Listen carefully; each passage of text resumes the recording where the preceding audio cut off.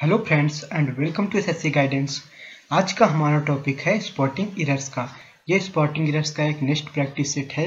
इसमें आज फिर हम 10 सेंटेंस लेंगे और देखेंगे कि प्रत्येक सेंटेंस में एरर क्या है, और जो भी एरर होगी प्रत्येक सेंटेंस में उसका रूल भी हम साथ में डिस्कस करते चलेंगे। ठीक है, तो चलिए देखते हैं आज का पहला सेंटेंस। पहला सेंटेंस दिया हुआ है, at last he was married with a poor girl, no error. ठीक है, तो यहाँ जो एरर है वो मैरिड शब्द से संबंधित रूल बनेगा यहाँ पे। ठीक है, इसी के साथ एरर हमें दी जाती है, तो इसका हम रूल देख लें। इससे जैसे दो रूल बनते हैं, दोनों रूल्स को अगर हम तैयार कर लें तो इसकी प्रॉब्लम दूर हो जाएगी। ठीक है, तो पहला रूल क्या बनता है कि जब subject plus to be plus married plus two plus object, ये स्ट्रक्चर बनेगा। यानी कि ये स्ट्रक्चर कब बनता है, ये पैसिव वॉइस में बनता है। यानी कि टू बी वर्ब के बाद वर्ब की थर्ड फॉर्म कब आती है, पैसिव वॉइस में।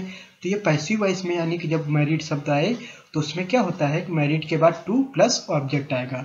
ठीक है, तो यहाँ पे क्या दिया है, एक एग्जांपल हम देख लेते हैं।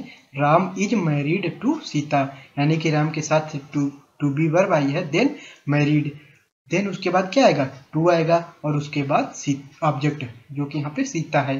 तो सही सेंटेंस क्या है, Ram is married to Sita. ये पहले रूल से संबंधित एग्जांपल है। सेकंड रूल देखते हैं क्या है, subject plus Mary plus object, यानी कि जब एक्टिव वॉइस में होगा तो सब्जेक्ट के साथ मैरी आएगा और डायरेक्ट ऑब्जेक्ट आएगा, और कोई भी यहाँ पे प्रीपोजिशन नहीं लगेगा।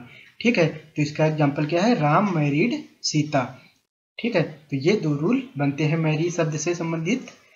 तो हमारे पास जो सेंटेंस है वो क्या है कि at last he was married with a poor girl. तो यहाँ क्या, यहाँ सब्जेक्ट के बाद टू बी वर्ब लगी है। ठीक है, तो उसके बाद मैरिड आया है, तो यहाँ पे क्या आना चाहिए, मैरिड के बाद टू, उसके बाद ऑब्जेक्ट। जबकि यहाँ पे वर्ब लिखा विद लिखा है, उसके बाद ए पुअर गर्ल ऑब्जेक्ट है। तो यहाँ जो प्रीपोजिशन विद आया है, तो यहाँ प्रीपोजिशन विद की जगह क्या आना चाहिए, टू का, क्योंकि मैरिड के बाद टू प्लस ऑब्जेक्ट आता है इस फर्स्ट रूल के अनुसार। यहाँ फर्स्ट रूल के अनुसार एरर थी, यहाँ पे विद की जगह टू आना चाहिए, क्योंकि फर्स्ट में क्या है, subject plus to be verb plus married plus two plus object. यहाँ married to a poor girl हो जाएगा।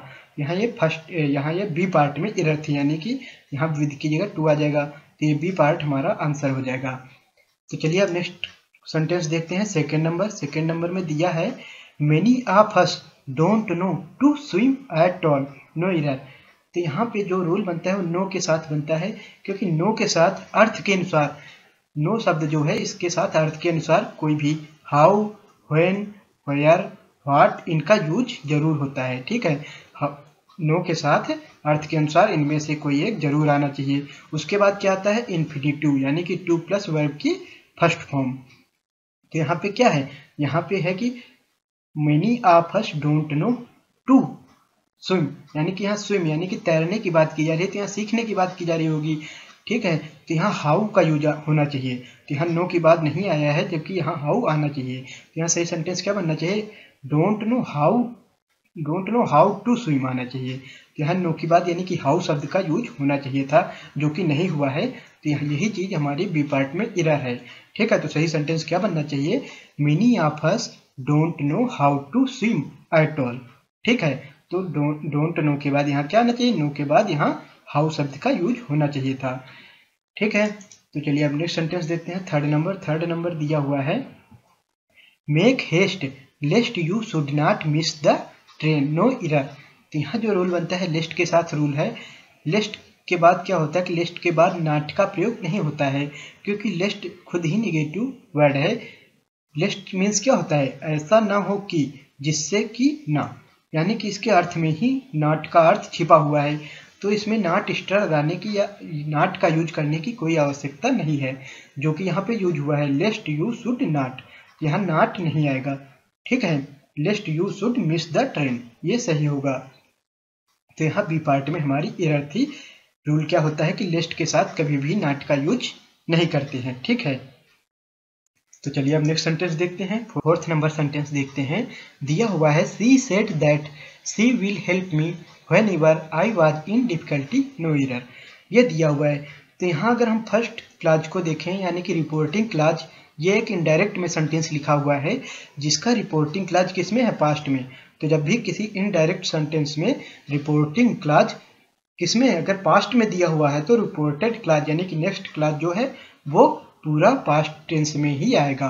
तो यहाँ अगर ये सी पार्ट में देखे तो आई वाज लिखा है, तो ये तो पास्ट में है, लेकिन अगर बी पार्ट में देखे तो यहाँ लिखा है सी विल हेल्प, यानी कि जो विल है ये फ्यूचर में लिखा हुआ है, तो इसका पास्ट फॉर्म आना चाहिए। तो पास्ट विल का क्या होता है? वुड। तो यहाँ विल की जगह वुड आ जाएगा। तो यहीं पे हमारी एरर थी, यानी कि बी पार्ट में हमारी एरर थी, क्योंकि रिपोर्टिंग क्लॉज किसमें है? पास्ट में है, तो नेक्स्ट रिपोर्टेड क्लॉज भी पास्ट टेंस में आएगा और यहाँ विल की जगह वुड हो जाएगा। तो ये बी पार्ट में हमारी एरर थी। तो सही सेंटेंस बनना चाहिए she said that C would help me whenever I was in difficulty. अब ये सेंटेंस सही हो जाएगा। नेक्स्ट सेंटेंस देखते हैं 5 नंबर। 5 नंबर दिया हुआ है your flat is superior then that of mine in all respects no error. ठीक है, ये दिया हुआ है सेंटेंस। तो यहाँ जो कंपैरिजन किया जा रहा है सुपीरियर शब्द के साथ किया जा रहा है। तो जब ऐसे शब्द जो कुछ शब्द होते हैं जो IOR से एंड होते हैं, जैसे कि superior, inferior, interior, posterior, prior, junior, senior, ये जब कंपैरेटिव वर्ड आते हैं इनके साथ कंपैरिजन किया जाता है तो इनके साथ टू आता है ना कि देन। तो यहाँ सुपीरियर के साथ टू आना चाहिए ना कि देन। तो इंटीरियर की यहाँ टू की जगह देन की जगह टू आ जाएगा, तो ये सेंटेंस सही हो जाएगा। तो सही सेंटेंस क्या होगा? Your flat is superior to that of mine in all respects. ठीक है, तो यहाँ सुपीरियर के साथ टू का यूज होता है ना कि देन का। तो चलिए अब नेक्स्ट सेंटेंस देखते हैं 6 नंबर। 6 नंबर दिया हुआ है I told him the story in details to make him understand it fully. ठीक है, तो यहाँ जो रूल बनता है वो इन डिटेल, यहाँ दरअसल इन डिटेल शब्द का जो यूज हुआ है ये इन डिटेल एक इडियोमेटिक यूज है। तो ये रूल क्या है कि इन डिटेल एक इडियोमेटिक यूज है। इडियोमेटिक यूज में मुहावरेदार प्रयोग होता है। तो जब भी इन मुहावरेदार प्रयोग यानी कि इडियोमेटिक यूज होता है तो इसको वैसे ही लिखते हैं जैसे कि ये होते हैं, यानी कि और किसी भी इडियोमेटिक यूज को हम बदल के नहीं लिखा जा सकता। जैसे कि अन्य, जैसे कि इन डिटेल है, इन डिटेल की ही तरह अन्य है इन confusion, in trouble, in danger, इन डेप्ट। यानी कि इन confusion, in trouble, in danger, इन डेप्ट या इन डिटेल, इनको ये जैसे हैं ऐसा ही लिखा जाएगा, यानी कि ना तो इनको प्लूरल बनाया जाएगा ना ही इनके साथ कुछ और ऐड किया जाएगा।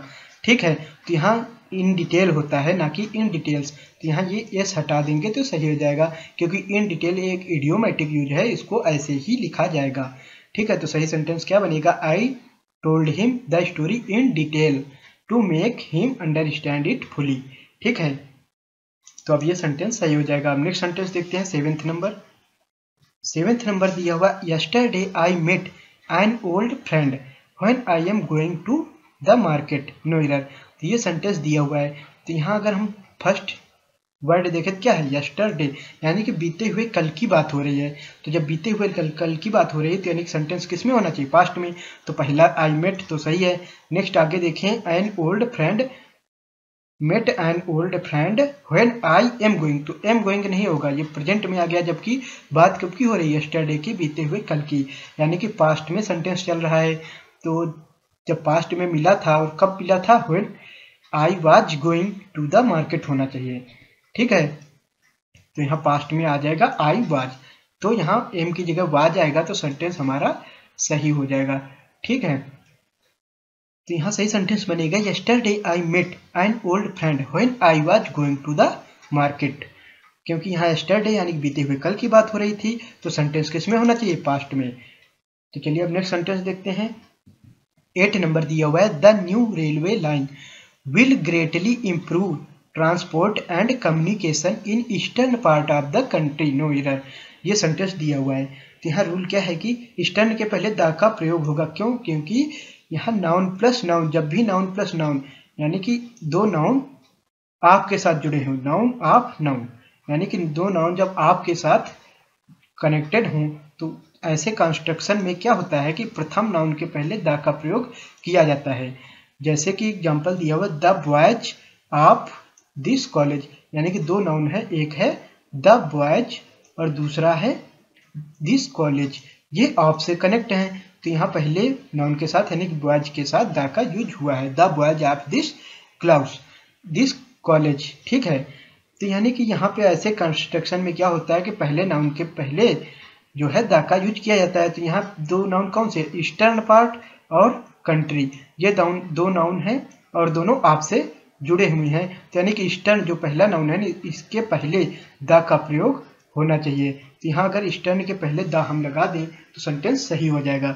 ठीक है, तो यही यहाँ पे एरर थी सी पार्ट में, तो सी पार्ट हमारा आंसर हो जाएगा। तो चलिए अब नेक्स्ट सेंटेंस देखते हैं। 9 नंबर दिया हुआ है, the criminal was sentenced to death and was hung for his crime, no error. तो यहाँ हंग शब्द का यूज किया गया है। दरअसल हैंग वर्ब होती है जिसकी दो मीनिंग होती है, एक होता है लटकना या टांगना और दूसरा होता है हैंग मीन्स फांसी देना। तो यहाँ पर क्या, यहाँ वो क्रिमिनल है, उसे डेथ सेंटेंस टू डेथ यानी कि सजा, मौत की सजा मिली है, तो उसे यहाँ पे फांसी पे लटकाने का ही बात हो रही होगी। यानी कि यहाँ हैंग शब्द का अर्थ क्या होगा, फांसी देने के अर्थ में हैंग को यूज किया गया होगा।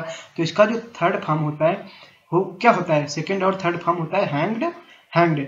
ठीक है, तो यहाँ यानी कि हंग नहीं आएगा। हंग तो इस फर्स्ट हंग जो कि लटकना या टांगने के अर्थ में आता है, उसका सेकंड और थर्ड फॉर्म होता है हंग।